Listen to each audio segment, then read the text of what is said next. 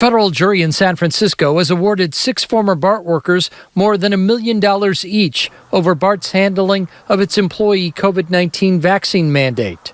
The 6, who objected to the mandate on religious grounds and were fired, sued BART in 2022 for employment discrimination. This week, jurors agreed their religious objections were legit, and BART had failed to prove that accommodating the workers' religious beliefs would cause them undue hardship. They can't just flippantly disregard people of faith and treat them like second-class citizens. We hope that BART has received that message loud and clear. Brad Dacus is with the Pacific Justice Institute, which represented the 6 workers.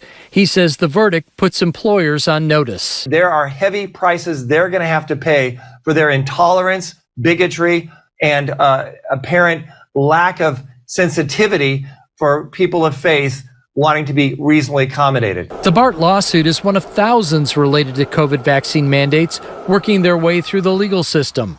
Legal experts say many never make it to a jury trial because litigants either can't prove they have sincere religious objections or because the company has made accommodations. In the context of COVID-19, what a lot of employers have done is offer testing and masking as an alternative to vaccination. UC Law San Francisco professor Dorit Rice says the law allowing religious objections to workplace rules has been on the books since 1964. I think the take-home for employers is take the law seriously, have a process in place to assess religious exemption, and make a good faith effort where you can to accommodate, all of which is what the law says.